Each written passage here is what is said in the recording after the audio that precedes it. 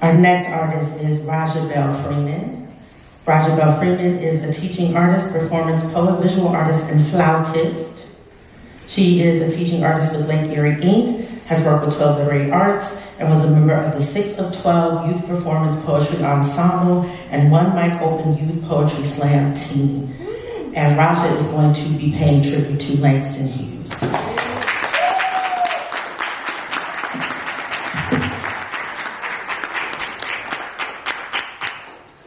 Hi. Hi.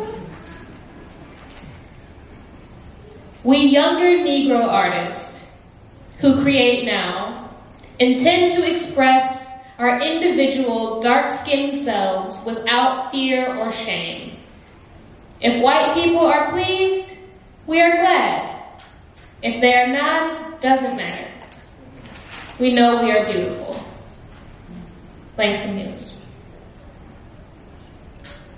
Langston was so black, he couldn't help but talk about it. Everything was in the image of black, and black was in the image of everything. Langston was so black, you could taste despair on his breath, and somehow he still made that taste sweet. Langston was so black, he looked in the mirror and knew he must speak of rivers, black enough to write about it, to write of the river, of its water, of the people like him that bathed and bled in that water, of the people that bathed in blood and bled that water, of the soft ripples left behind by the ones that waded through it before him, how he could still see and feel him. Langston was so black he knew America too.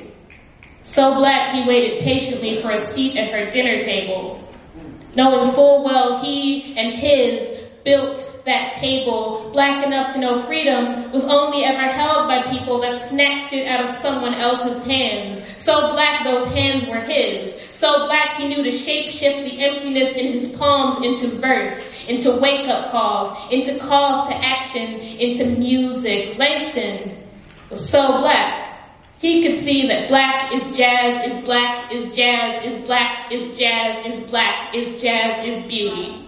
Could hear the beating bass drum of a heart in every black chest, a tom-tom thumping with every step, horn solos flying off our freely flailing arms, piano riffs bouncing off our swaying hips, the abrupt cymbal crash of a snapped neck, and the deafening silence of the swinging body left hanging to dry up like a raisin in the sun.